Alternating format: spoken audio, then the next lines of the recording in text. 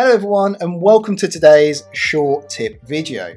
So what we're going to be doing is taking our list of names you see here in column B, so we've got a total of 18 names there, and we want to split these not only just into 3 teams, but we want those teams to be randomly generated. So if I was to hit F9 now, because the formula is still in there, you can see it's going to continue to update, but continuously it's always going to be in a random order. So some of the functions I'm sure you're probably already aware of, but what we'll do is delete the formula out that we're using at the moment so we can rebuild it starting from scratch. So the fundamental part of this formula is going to be using something called wrap rows. So if you're not familiar with wrap rows, and if I could spell it correctly, all it simply does is allows us to provide a range of rows, so like I'm doing here, and then after the comma, so we've only got 2 inputs for this, we can provide the number of columns we wish for that to be split over. So for us, we have 3 teams, so I want this row, or all these rows, split over 3 columns. If I close brackets and hit enter, you can see how those names have now gone from being just a list of rows into obviously 3 columns. However, at this point, you can see going from left to right, it's simply just maintaining that same order as we had in our names list. So Serena, Keane and Palmer is your first 3 here, Serena, Keane and Palmer. This may be suitable for you because you could say, well, it's not random, but you do have obviously a different ordering in terms of team 1, 2 and 3 from top down in our names list. But we want this to be we want it to be completely randomly generated, so there were no patterns or favoritism based on how someone was appearing in this list. So in order to do that, we just need to update mainly just this little section here to ensure that everything is being randomized.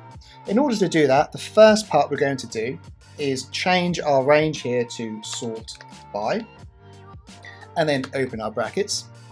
And this is now where we are going to put in our names, or our range of names. So if I click on Serena down to Lau at the end there, and then what do we want to do, or how do we want to sort this range? Well, we want it to be random, and lucky for us, there is a function in Excel called rand array. So if we type in rand array,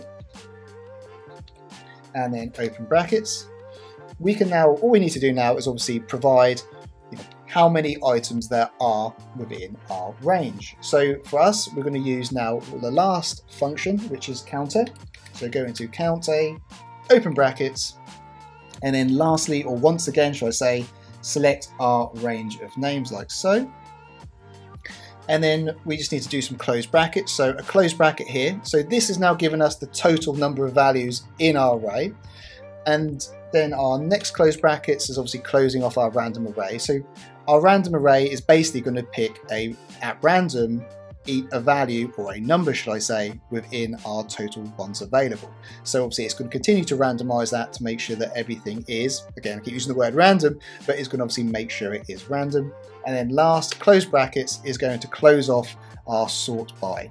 So where previously all of this section here was just a simple basic range selection here, nicely highlighted, you can see how we've now utilized sort by and random array fundamentally to make sure that it's going to produce our values in a random order.